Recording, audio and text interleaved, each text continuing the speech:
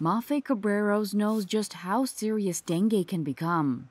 She is among the hundreds of millions infected annually with the mosquito-borne tropical disease. When I had dengue, I feel everything.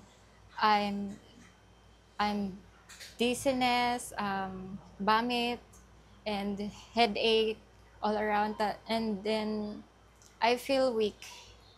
Despite mosquito-proofing her home daily, she worries about how she can protect her kids. Researchers at the University of South Florida might have a solution.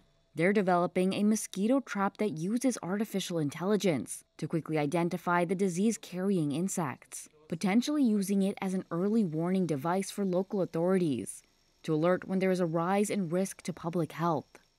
The trap works by luring mosquitoes in with an attractant. Cameras then quickly identify the species. Sriram Challapin is one of the researchers at the University of South Florida working on the device.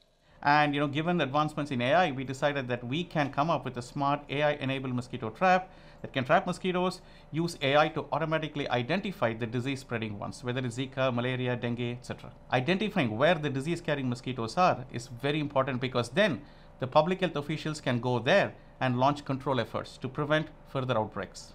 Experts say the device could be produced for under $150, allowing it to be distributed widely for early warning of an impending outbreak of dengue and other diseases such as malaria. Entomologist Tom Mascari said while new innovations will undoubtedly help against mosquito-borne diseases, educating the public about protecting themselves is key. But one thing we know from a century or more of efforts to try and combat these diseases is that it's going to take more than one solution. So we know that tried and true things like using a personal repellent, one that contains DEET or picaridin or other active ingredients that are shown to be effective, we know that if you protect yourself appropriately with these products at the times when mosquitoes are going to bite you, and if you're particularly looking at mosquitoes that may transmit diseases, you know that you can have a big impact on protecting yourself or your family from these mosquitoes that could transmit disease. Symptoms of dengue include fever, headaches, vomiting, skin rashes, as well as muscle and joint pain. In some cases, it can cause a more severe hemorrhagic fever, resulting in bleeding that can lead to death, killing upwards of 20,000 people a year.